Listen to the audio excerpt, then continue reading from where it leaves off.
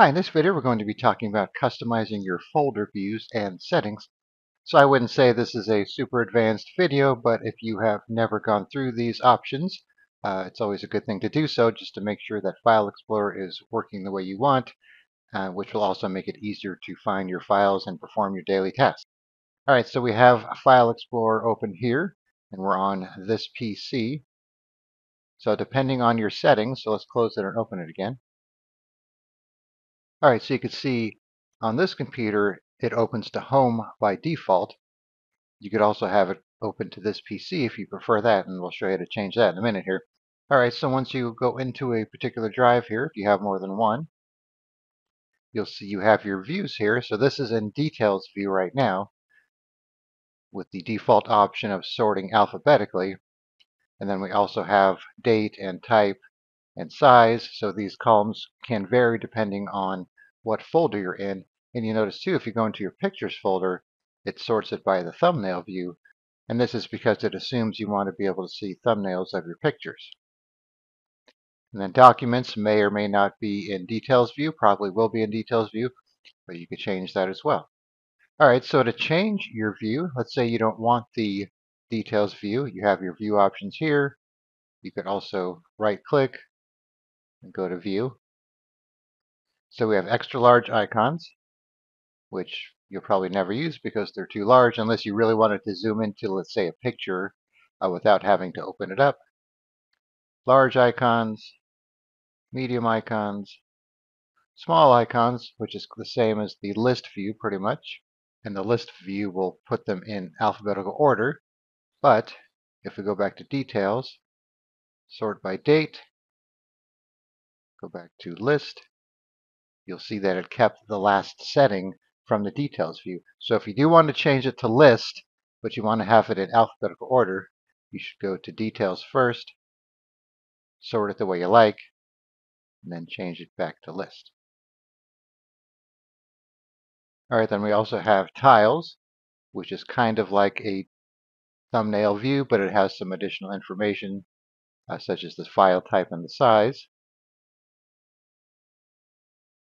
And then we have content, which is also like a details view with bigger icons, and it gives you the date modified and the size.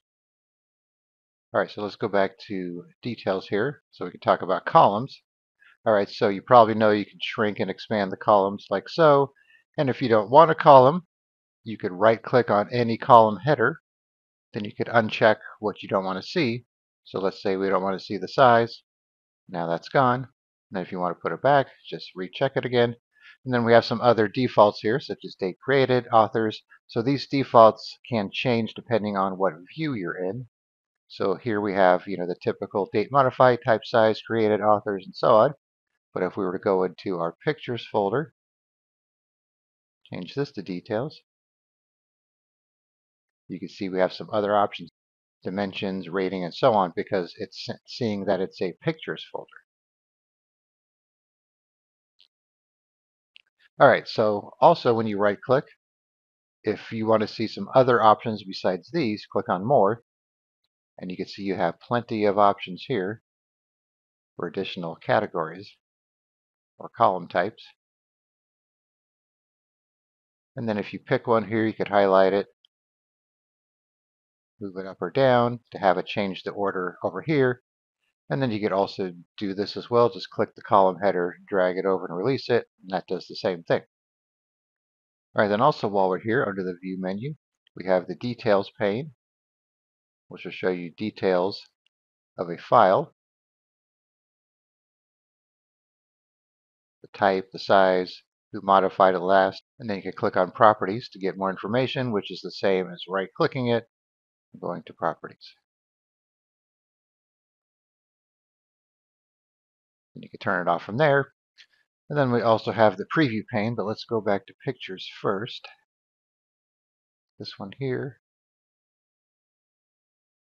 This tends to work better for your pictures, like so. You can do it in the Documents folder,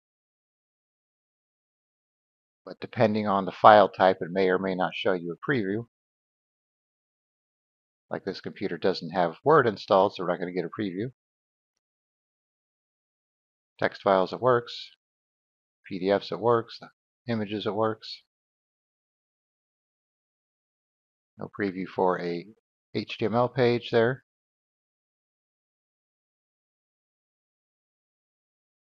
PowerPoint.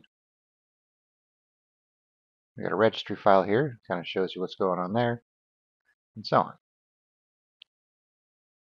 All right, then we also have the show options here. So if you want to see the navigation pane or turn it off, you could do that. Then we have compact view, which will put the items closer together if you want to fit more on the screen there. Then we also have the check boxes.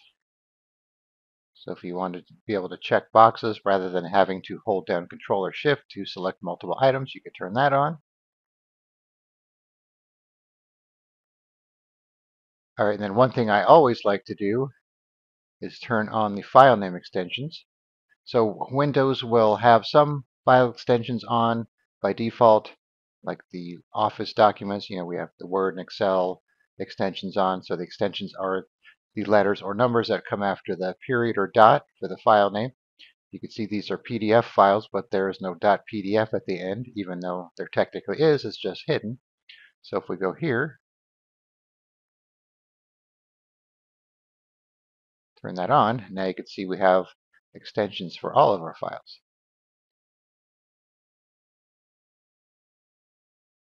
And then we also have the option to turn on hidden items. So if you have some hidden files and you want them to be shown, you could turn this on. So they will show up. They'll just be a little grayed out looking, indicating that they're hidden. All right, so another place you could go to configure how things are displayed and how things work is by going to the options by clicking on the ellipses here. So this dialog box here has been around forever. All right, so this is where you could change it from home to this PC if you want. So now when I close and reopen it, it opens to this PC rather than home. All right, then we also have the option here to open each folder in the same window or open each folder in its own window when you open a new folder. If you wanted to be able to open a file by single clicking it rather than double clicking it, you could do that. I don't like to use this because you tend to accidentally open files when you're just trying to maybe drag them around or highlight them, because all it takes is a single click to open them. All right, so this is a good one here, privacy. So recently used, frequently used, and office files, which are commonly shown under home here, recent and so on. You won't always have these displayed depending on how you have your computer configured. So you could turn these off if you don't want to see one or more of them, and then you could also clear the history too by clicking on this. All right, then over here we have some other view options here. So this is where you could come to do things such as show empty drives, another place to turn on file extensions. You can see there are a lot of other options here. Show the drive letters, status bar, and the navigation options, which are right here. So if you don't want to have network down here or this PC showing, you can turn that on or off. And then if you want to view the libraries and all folders, you could do that as well. And then once you make a change, if you click on apply to all folders, then it will apply to all of your other folders when you open them. All right, then also what you could do while you're here, if you right click in the navigation area, you have some of the same options here. So if you don't want to see this PC, now it's gone.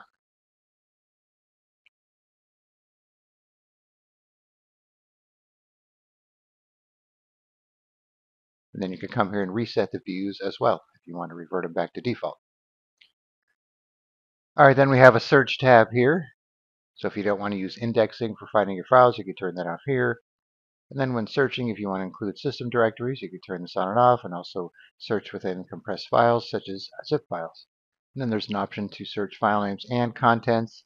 I wouldn't say this works too well when it comes to searching contents, but you could try it out. And of course, it's going to make your searches take longer.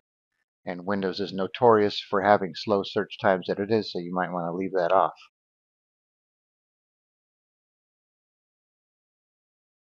All right, so there is your overview on how to change views and settings within File Explorer. All right, thanks for watching and be sure to subscribe.